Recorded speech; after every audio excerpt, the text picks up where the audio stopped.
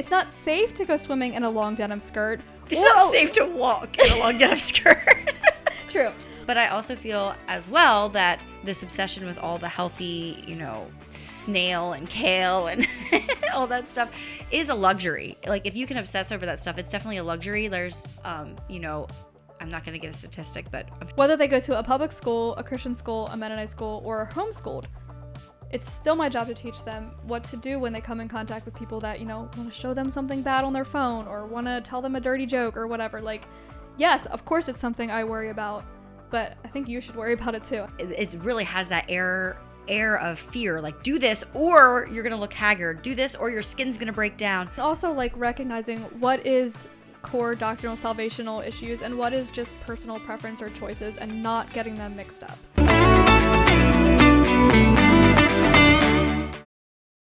Goodness, we are stars of the show, the sparkle of the night. My goodness. Love it. We are in celebratory mode and kind of mourning mode too. We can't believe it. It's the end of an era. Season 4 is coming to a wrap. I can't believe we've been doing it for so long. But instead of feeling sad, I want to celebrate it because we successfully moved to our own channel. Yes. You guys are still here. Thank you for being here. Share with a friend. And yes, this is the last episode of the season. We're going to take a break for a month before we come back again, Lord willing.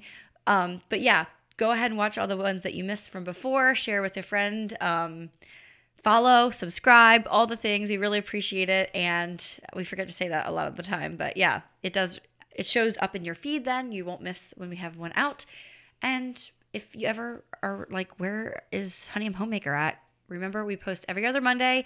Maybe YouTube's just being sneaky and not showing you our videos. So yeah. So anyway, today is going to be the end of season Q&A. We want to get right into it. So before we do that, let's do our Homemaker Hot Take. My Homemaker Hot Take is that baking by weights or grams is easier than using a measuring cup. And that blows my mind. I cannot believe I'm saying that. But I started doing sourdough, and a lot of the recipes are grams. I'm like, oh, this is so annoying. I started doing it, and I'm like, this is easier. Well, yeah, you only need one bowl, right? I only need one bowl. I don't have to count my cups. I don't have to count the teaspoons. I just do it till the number's close, right? Whatever. Go into the next thing, zero it out. It's so much easier. So could I bake chocolate chip cookies that way? If you can find a recipe that's written or you know how to convert it. Why aren't we doing that more? I don't know. It's better. It's more accurate. It's easier. It's less dishes. You wouldn't want to do it with cookies, though, because I use my KitchenAid mixer. But yes, anything in a bowl. You can set your mixing bowl on the scale. Yeah, but then I have to keep taking it off the KitchenAid. Oh, to mix the things. Yeah, I'm just saying, for that, I wouldn't want to. But anything with your hand that you're stirring or, oh my goodness, yeah. So maybe if you have a favorite recipe that's annoying and you do have a kitchen scales, maybe you convert it and it would be worth the time to do the math and figure it out. Yeah, and I think it's easier for kids to help, too, because you can visualize the amount, you just put little by little until it hits the right number. But if you go over, there's not going back always. That is true. Yeah, it's not always. I have scooped things out. You can't hardly get salt back out of flour or whatever. You have to be more strategic you have to go about the order. Slow a little bit at a time. Yeah. Oh my goodness. Well, my Homemaker Hot Take is it's not always the fastest and easiest and smartest thing to do to send your husband for something that you need last minute. 2023 was the year of crappy toilet paper, no pun intended.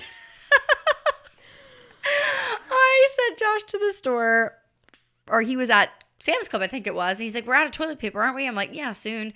He gets like a 64-pack roll of toilet paper, brings it home, and he's the one that's always like, wants the bougie toilet paper. I'm like, it's toilet paper. It's all the same thing. Yeah, well, I've learned differently since then. He comes home with his toilet paper, and we've been using it for an entire year. I kid you not. There's still like 3 or 4 rolls left. 2024 is looking brighter as these dwindle down, but they're like some 2-ply. I don't know. We need to buy a camper just to use up these toilet paper rolls. I'm so sick of them. Maybe you could donate them to the cabin the next time you go or something. Yeah, so either be super specific or just do it yourself. You want something done right. You know what they say. Yeah, so I think for our Q&A today, we'll just go back and forth and ask each other questions, and we can either both weigh in or one of us, whatever. We don't like to talk when we don't have nothing to say, so if there's something, if one of us answers a question and the other one doesn't, maybe it's just we weren't feeling inspired on that question. Right. So go ahead, Jana, hit us with the first one. Okay. Someone asks, can hair be worn down if still covered? Oh, we're doing a Mennonite question first. That's the first one I wrote down. We don't have to start with that one. Yeah, are we Mennonites to you first, or homemakers, or just chatty, blabby girls? Like what? Yeah, interesting. How do they think of us? I don't know. We did get quite a few questions pertaining to Mennonites. So. Okay, we'll scatter them throughout. Yeah, I just picked it. First of all, if I wanted to, I could shave my hair and dye it blue. If I wanted to. Dye what blue? Your scalp? No, it was a joke. You got it. Good job. I don't want to do that, obviously. I choose to go to a church that I really love, and the church asks me to wear my hair pinned up and covered. So, no, if I wanted to go to the church that I currently attend, I can't wear a long braid down my back or my hair loose and flowing and just put a veiling on top. I'm not saying you can't or that's wrong. You can do whatever you want, but that is the specific regulations for the church that I attend.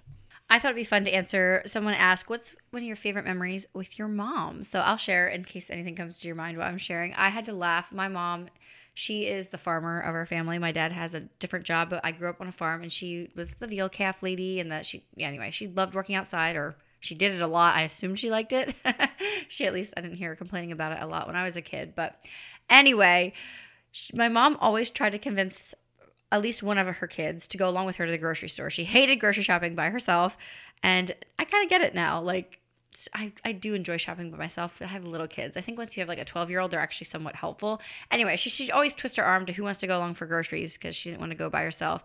And one Christmas, I thought of this because we just came through Christmas. One Christmas, we needed our groceries, and Walmart is nuts at Christmas time, but she needed food items and a few other things too. And Walmart's the place to go when you need to get things in different genres, you know?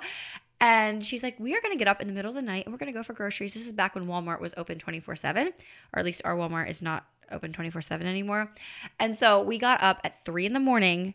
to go for grocery. We went through the grocery aisles at 3 a.m. at Walmart.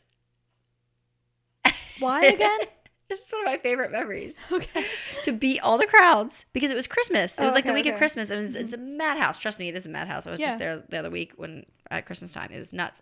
Anyway, and we got home by 5 o'clock so that she could go out. It was probably actually 4:30, so that she could go out to the veal barn and feed the calves, and Dad could go to work. And I went back to bed again. But yeah, got up at 3 in the morning. We were just like giggling together, like, oh my word, this is so ridiculous, and what an adventure, and how silly, and whatever. I don't know. It's just a fun memory that I have with my mom. I don't think anybody else was along. I can't remember that there was. But yeah, that's just a memory that came to my mind. Well, you answered for your mother. I think the person asked about your father too. Oh. So I'll just share my favorite memories with my dad will be on our boat and him teaching us to ski. I would say he was pretty patient, and to this day, like, I don't even bother trying to ski if my dad's not driving the boat because he knows like exactly how to do it, that I can get up. But he was just determined that his daughter was going to learn to ski at a very young age, and I did. But we worked at it for a couple summers before I mastered the skill, and just some of the best memories out in the sunshine, on the boat, on the lake. So love it. Mm-hmm. Oh, nostalgia. Yes. I guess since we just talked about boating, we'll transition right into this one, which is another Mennonite question. Why are Mennonites okay with wearing bathing suits? Modesty goes out the window. Wow. Okay, first of all, I sense a little attitude. Yeah, first of all, disagree. Modesty is relative, I think. Not all things are relative, but I do think modesty is, you have to be appropriate for the situation. And I think when you're swimming, the first thing you need to consider is safety. It's not safe to go swimming in a long denim skirt. It's not safe to walk in a long denim skirt. True. Or a long flowing cape dress. I mean, if that is your modesty standard to go to church or to go to the grocery store, that is not safe to be your modesty standard when swimming. And when I swim, I'm doing, diving off the diving board, going off the rope swing, skiing, like I said before. I'm actively swimming. My attire needs to be form-fitting, right? To maintain a safe. And also, if you're wearing a fabric that's not designed to be worn when wet, that can be more immodest because it's clinging to every curve. You can see straight through it. That's not modest, okay? So swimwear, by definition, is not immodest, okay? And also, you can find all varying degrees of coverage when it comes to that. Yeah. So the things that I think about are, is it safe? Am I going to be able to move and to swim? It's not going to get tangled on anything. And grab your child as they're running towards the deep end. It's a safety issue. Even if your kids are swimming and you're not even swimming, consider what you're wearing. Are you going to be able to jump in and safely, get your child if needed? Things that I consider to maintain modesty are decent necklines, and there are options out there. I do have some linked in my Amazon store under clothing, some options that I will like mix and match, wear together, shorts, swimsuits. We have matching whatever. swimsuits because it's a good one. I marched to the pond and Jana's like, "Where's your swimsuit from?" I send her the link and she's wearing it the very next week. I'm like, "Great." It was a good one. It's a good one. What can I say? So decent necklines and shorts of a reasonable length. I'm not going to tell you what that length is. You can decide for yourself. But something that also I've had swimsuits when I like dive that they don't stay put, right? So something that stays put when you're actively swimming, but consider the occasion and the atmosphere, also who you're swimming with. Most of the time when I'm swimming, I'm with family, immediate family, or women and children. So there again, I might wear something or choose a different swimsuit when we are swimming with a larger, more extended group of people. Yeah. So, and there's lots of options out there too when it comes to like swimwear fabric. If you just want to throw a swimwear like athletic shirt over top of something that's less modest. I actually, when we go boating, oh my word, I'm going to say it out loud here. When we go boating, I wear a bikini and then shorts and a shirt on top rather than a tankini that doesn't really cover as much. I don't know if you could picture that in your head. When you would see me, I'm just looking like I'm wearing an athletic shirt and then longer shorts. Yeah. That's when I'm with Josh's family and stuff, whatever. But then I know I have appropriate underwear underneath that are made for getting wet and all of that. So there's a lot of different options out there. You have to find out what's comfortable for you. And I definitely don't think modesty goes out the window. It's just a little more situational. And if you don't want to be around certain people in your swimsuit, maybe that's fine. Like, you know, if you don't want to be around some random dude or whatever. Yeah. And then as far as like when I go to the beach, I am around random people. I feel fine going to the beach, but I feel like I'm very modest in relativity to everybody else around me. Right. But you know, God can always work on your heart and change things too. So maybe this person is going to be praying for us that we change our modesty standards. For me and for my husband, it's a joint decision together. And this whole modesty discussion just really gets me heated. We've never done a podcast dedicated to this. No, but I have sons, right? I want to teach my sons to treat women with respect. All women, no matter what they are wearing or aren't wearing. Okay? I don't want to shelter them so much that they don't know how to even like interact with a woman that's not dressed like I am or not dressed like a conservative Mennonite. Because it will happen. It will happen. To me, it is so important to teach my children, my boys, to be able to respect women, because I want them to be a witness and a light to for Jesus, no matter where they are, no matter who they come in contact with. You know, if they go to the tribes of Africa and women are topless, I feel like any Christian man should be able to preach Jesus to her and be respectful and treat her like a human, not a piece of meat. But right, but exactly. Modesty is I just get so tired of being preached at about modesty when I really think we just need to be treating people with respect and treat your own body with respect. I'm not saying don't be modest. I'm just saying there is much more at stake. Yeah. But yeah, if you run into me on the beach in Florida and you want to say hi and you're like, maybe I shouldn't because she's not standing there in her skirt or whatever, like you can say hi. It's fine. Like I'm swimming, whatever. Right. I don't know. But yeah. Good question. I mean, yeah, it's fun discussion. I would love to hear what other people think because I know we all have different standards for ourselves, and that's great. Do you think it is important to be married for a couple years before having kids? I saw that one. Yeah, I think for myself, I think it's optimal. I mean, I enjoyed the years we had, but now we also waited 4 years. Because I was teaching school and I loved it and I felt fulfilled and I don't have the mothering instinct in me, or I didn't think I had the mothering instinct in me.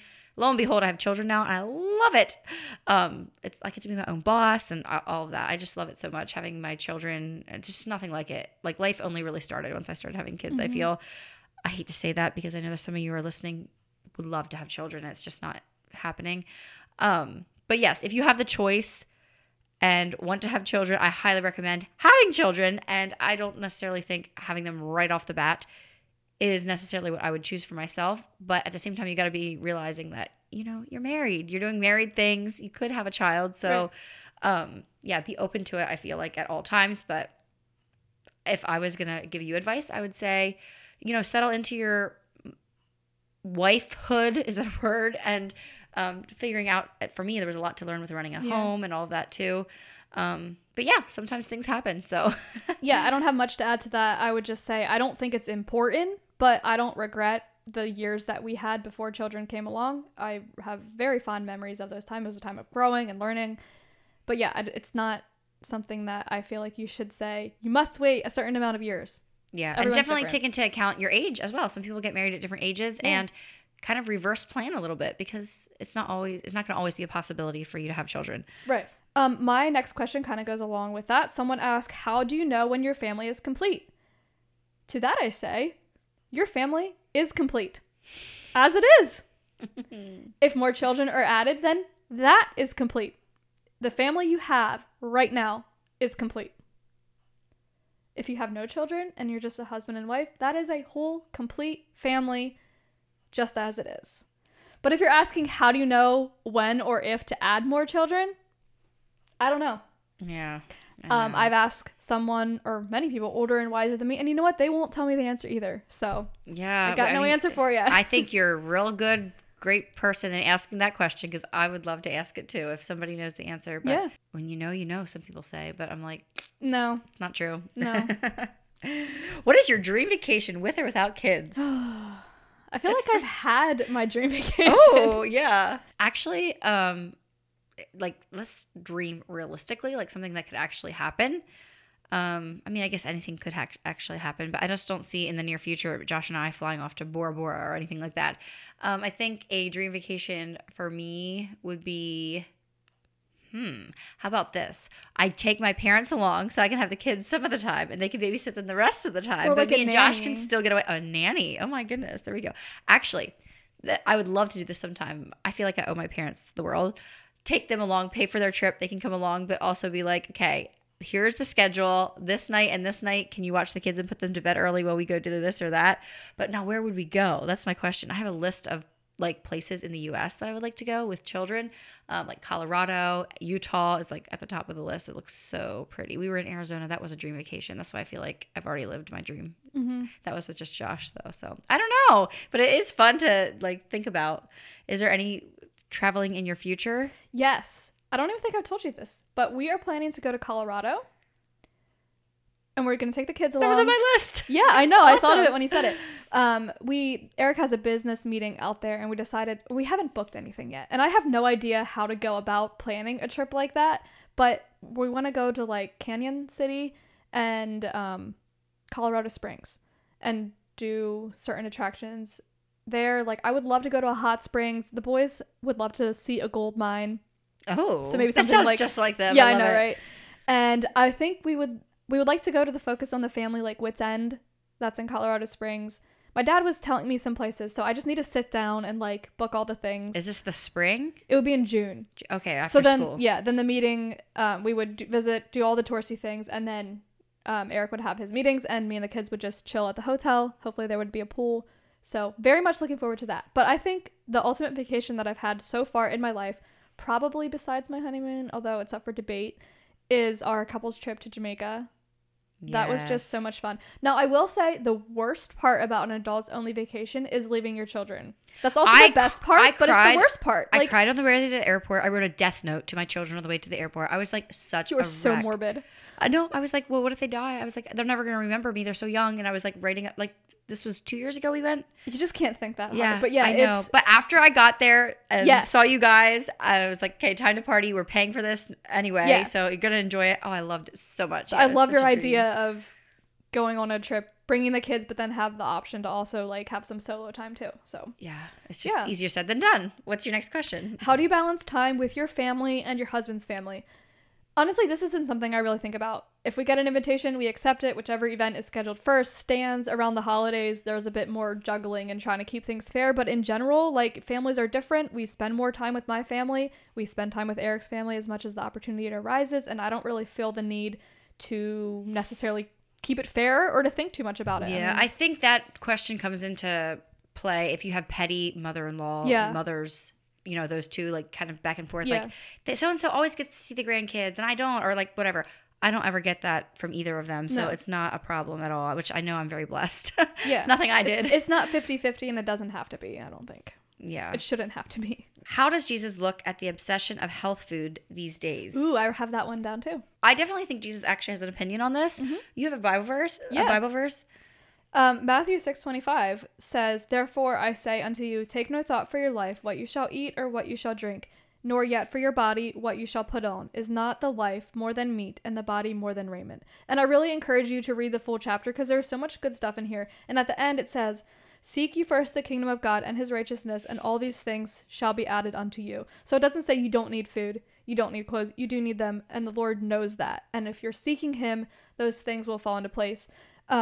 And then, so contrast that verse with 1 Corinthians 6:19-20, which says, "Your body is a temple and honor God with your body." So I think if you take those two portions of scripture, in that we see moderation. Okay, so your body is a temple. We should be thinking about what we put into our body, but our bodies are not the most important thing. Life is the most important thing. Our souls, our children's souls are the most important thing. So that's what I think. I would like to do a whole podcast about beauty and beauty standards and just the way we view the importance of that.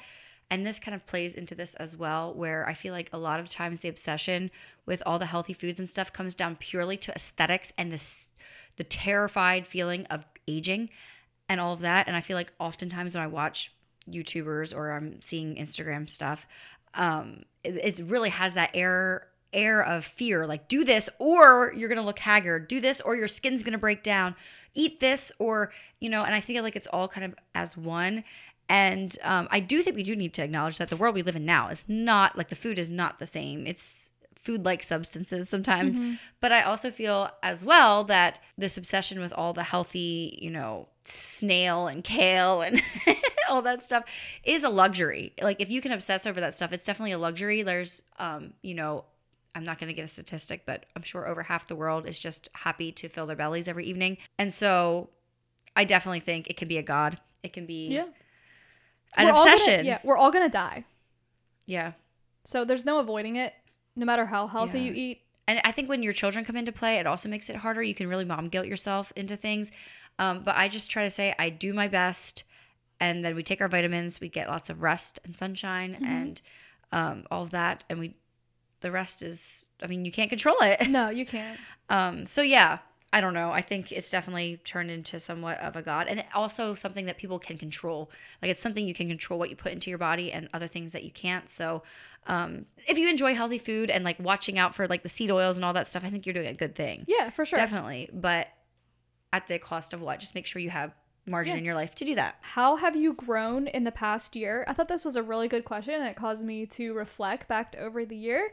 And what came to my mind, and maybe if I thought longer about this, I would change my answer, but with a little bit of thought, I think I've become more content with my home, the way it looks, my kitchen, whatever, with my family, and also just being okay with the unknown, not having to have a plan and just taking life as it comes, day by day, week by week, month by month, and just being okay with not having a plan.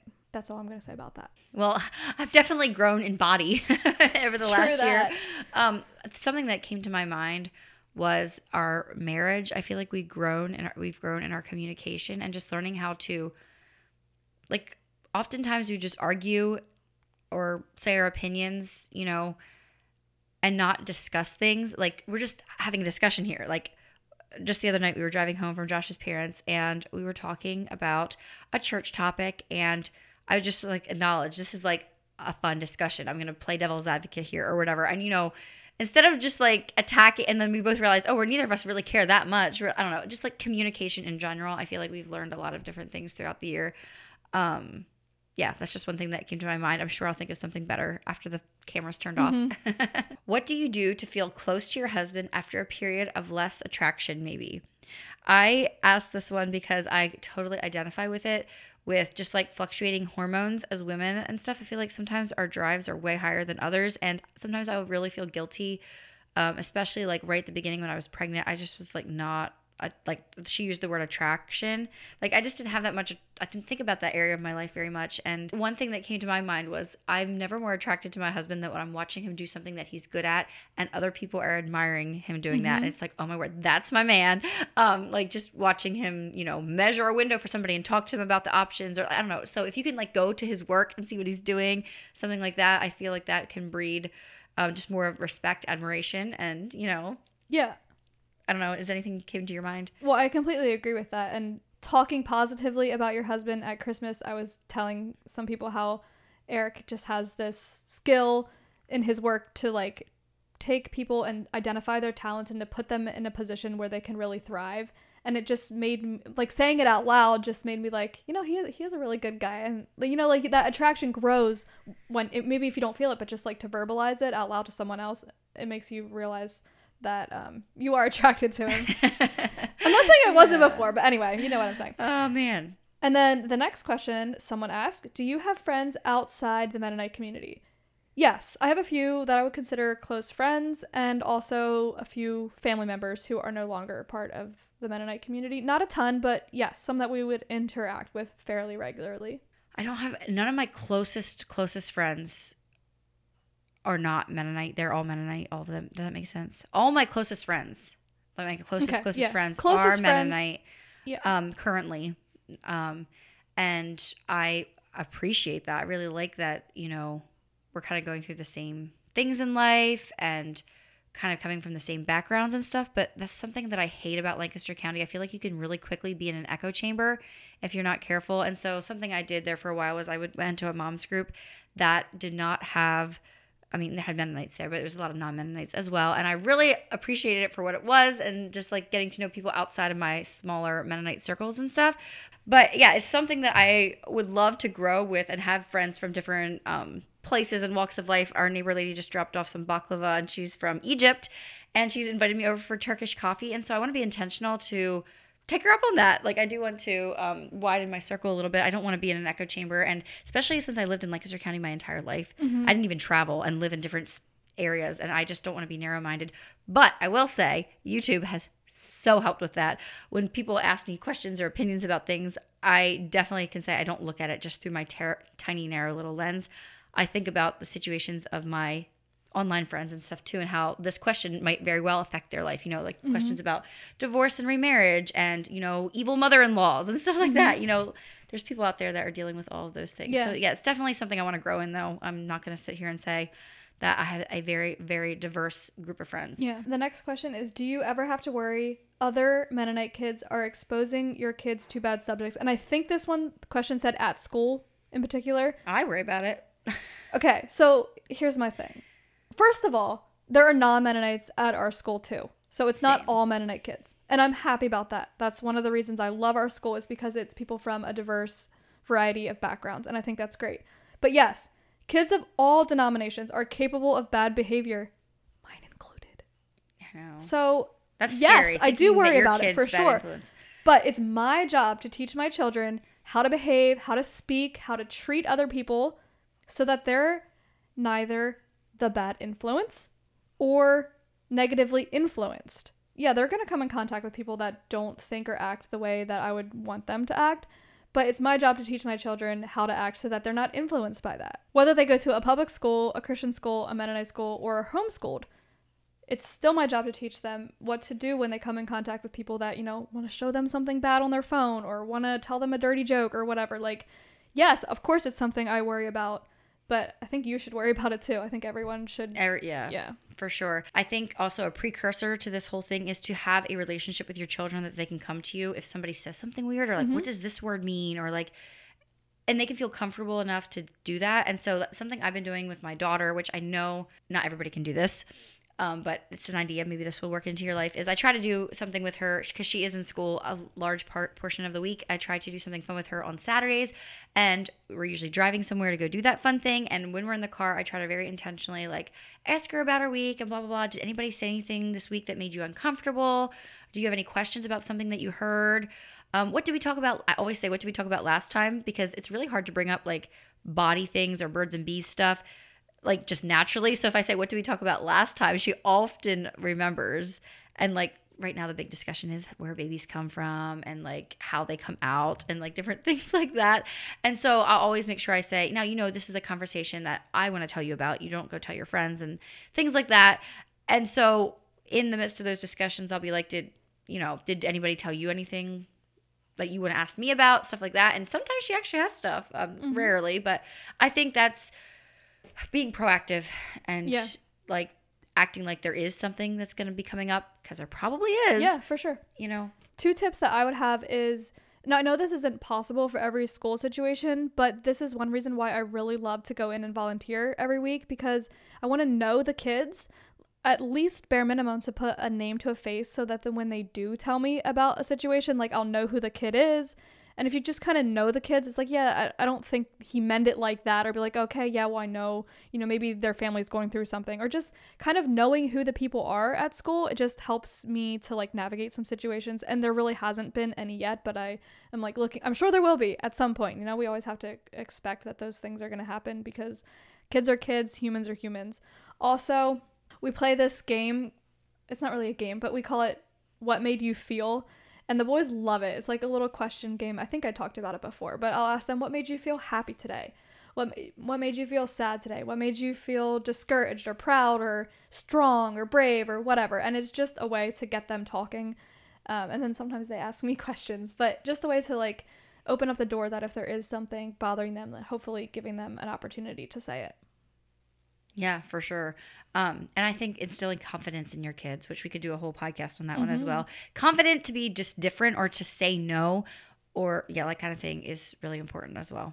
Do you see yourself working outside the home when your kids are older? Yes. I plan to work outside the home during school hours as early as next year. So I don't have anything lined up, but that is the goal. So yes, I do see myself working outside the home. I don't know, because I work from home now and I love it. We'll see. I'm going to be YouTubing when I'm like full of wrinkles and gray hair. I don't know. Who knows? I would love to say I am, because I enjoy it a lot. I do know, though, that I want to have time if I have grandkids. It sounds so fun to have grandkids. If I have grandkids, I want to have time for them. So I'm going to have to weigh the pros and cons. And I know myself. I know my weaknesses. I know that I will fill up my time too full and be busy again. So I have to like pump the brakes a little bit. And I want to definitely consider... I want to be there for my married daughter and my married sons and daughters-in-law someday too. So that's just something I'm going to keep in mind. But yes, I see myself going back into school again maybe, or, even helping with a business or something, or, working from home too. But I definitely hope someday when I'm like 70, I still have a robust social life. Yes. And I don't know, my grandma still makes money and works, and she's 70. Okay. There's two questions that kind of go together. I'm going to read them both. The one was, any advice for navigating family members discarding plain dress and covering? And then the next one is, what if a family member is living an ungodly or immoral lifestyle? They had a specific immoral lifestyle. We're not even going to go there. We'll just keep it more broad. So the first one, if it's just an issue of like dress and head covering, just like mind your own business, I guess. Like teach your children why you do the things that you do. And if they have question about this other family member, just be like, that's the choices they've made for their family. If it's not like a moral or sin issue, just you do you, and don't be judgmental about their choices. And I think you need to be very careful before saying things like Christians don't wear pants or Christians always wear a head covering. Yes, but also as well, if it's your sister or somebody close to you, you also are an accountability person to them as well. And sometimes the peripherals can be like, the unimportant things or the less important things like your looks and your outward appearance can be signs of something that's happening inside somebody's heart or their trajectory. And so I think it's definitely good to be like, wow, I've noticed your life. Why did you choose this? Like, why not? If you're close friends or a close family member, I think it's great to have that discussion and let them hear rather than speculating and just like guessing. Be blunt and ask them. And I think it's completely fine. And they're going to know right away if you're there to judge them or if you just want to hear, if you want to listen, if you want to be there for them, if they have anything they want to talk through or discuss. Obviously, I think if my daughter someday would just decide to throw away all the Mennonite standards and things that I feel are very biblically based, it would be very sad for me. But I think I'd be more concerned about why it's happening. This is very true. And I like that. Yeah, we've had friends that I guess they're technically still Mennonite, but don't made some changes in their life. And yeah, we had a discussion about it and they explained to us their reasons. And, I heard them, we understood where they were coming from. And a lot of it, I understood why they made the choices they did. We didn't just go around that's my point. It brings up the whole topic of church hurt too. Anybody who's part of a specific religion or sect of Christianity or something, there's sometimes church hurt and people just want to run far away from whatever that was that they had before. And so they throw the baby out with the bathwater and all of that. And yeah, I think motive is very important to consider as well. Yeah. And some of the families, maybe they've been like that for a long time, before your children were even born or whatever. And I just think it's important so that they know that people do things differently. Just because someone doesn't look right like you, it doesn't mean that they're doing anything wrong. But I love what you said about hearing their heart, and it's okay to ask them, hey, I've noticed you've made changes, like why? Can you tell me more about that? Or like, what are you thinking? And maybe they have some really good reasons, and maybe they are really hurting, and maybe they will never come back to, you know, where they started. But you know, the important part is that their heart is in the right place. Yeah. Now, I think what is scarier is like the next part of the question. Like, what if they're rejecting God completely, or they still want to have God, but then completely go against his word at the same time? That is really tricky because you are not God. Right. You shouldn't be playing God, but at the same time, we are called to, you know. Yeah. It's not really a situation that I've dealt with, but I guess first of all, we should be praying for them. And talking to them, asking them about, you know, where they are with God. And you know, if they're completely rejecting God, then just pray. Also, I think, I don't know, as long as they can act and speak respectfully and decently around our children, around our family, I don't see a reason like to cut off ties. I think it's still important to maintain a relationship because you might be, like they say, the only Jesus that they see. I don't see a reason to just be like, well, if you don't believe like us anymore, you're no longer welcome in our home. I don't think that's the answer. Treat them with love and kindness and acceptance as long as you can, as long as they're willing to have a relationship with you. I think I would want to be open to that. You know, if they're trying to like take your children over to the dark side or something, then yeah, like that's not appropriate. And, you know, if they're want to hurt your children or, you know, say bad things to them or whatever, then that's a whole nother story. But if they're willing to act respectfully, then I would be more than happy to continue a relationship.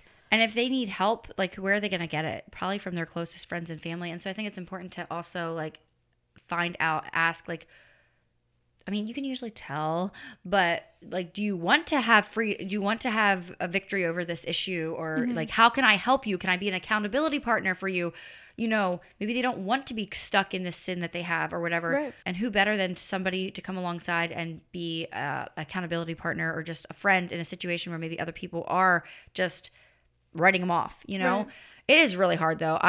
You know, if you have a friend who's dealing with that, pray for that friend, too, because that's got to be hard, especially when you have emotions involved and feelings and family gatherings. And I pray that I'm never in that kind of a situation. Yeah, and it's easy for me to sit here and say, like, do this, don't do that. But like I said, I've never been in that situation, and I'm sure it's really hard to know what to do, what to say, what not to say. So many of these questions come down to, like, that juxtaposition of God's love and mercy and grace and his wrath and judgment and righteousness. And then, like, us as mere little humans trying to walk that path. It's and also, like, recognizing what is core doctrinal salvational issues and what is just personal preference or choices, and not getting them mixed up. And I think, I don't believe in the whole, like, deconstructing everything, but also maybe think through everything that you've been taught. And I think when you have children, you do this. Think through what you've been taught and why you've been taught it and the value of it, if there is value in it or not, so that you are prepared for situations like that where it's like, that's different than we always did, but is it wrong? Right. What is your favorite wintertime coffee drink? I love this question. Lately, I have been brewing a shot of espresso, and then my friend gave me chai tea powder. Oh. And so it's like a dirty chai, kind of. I mix it in with a splash of heavy whipping cream, I'll do one shot of espresso, a scant 100 ml of milk, a splash of heavy whipping cream, and the chai tea powder, and then I'll add some maple syrup and like about a tablespoon and a half. That's my favorite lately. So good. Oh, and I make sure that I I make the milk really foamy and put it on the top and sprinkle some cinnamon on the top for prettiness, because it's not a coffee if it doesn't look pretty before you drink it. And I don't know what I'm doing when it comes to like latte art and stuff. But yeah, that's my favorite one lately. Yeah, I disagree with Megan. The coffee does not have to be pretty. I'm really in a rut. I just do almost always half and half in maple syrup, and that is just the best. Simple and delicious. My friend did give me some chai tea powder, and I keep forgetting to use it, so I want to try to remember to do that tomorrow morning and try it out, because it does sound really good. Yeah, I use my Pretty Gold spoon that's really small, and I do 2 scoops if you need a ratio. It sounds really good, so I want to try that. And I like, earlier this fall, I had been putting honey in my coffee, honey and cinnamon, which is really good too, but I always end up going back to half and half and maple syrup. No, nothing fancy. I don't even froth the milk. I just brew an Americano and pour it in, and it's delicious. So. Oh my goodness. Okay, we have so many more questions here we could talk about, but I just heard Josh walk in with Chick-fil-A. We're going to have a celebratory victory lap meal. Oh, here he is. Do you want to say hi? He is the sound guy, and he helps with some editing and stuff like that. So yeah, this podcast would not be possible without him, but oh, what a ride it's been. It's been fun. Yeah. We don't usually take too long a break, so hopefully, again, it's just 1 month and we're back at it again with new topics. Let us know down below what you'd like us to address in the future. Yeah. And we will take them into consideration. Yeah. That's all. We'll promise. We'll promise that. Very good. Thanks so much for being here. And we'll see you in the next one. Bye.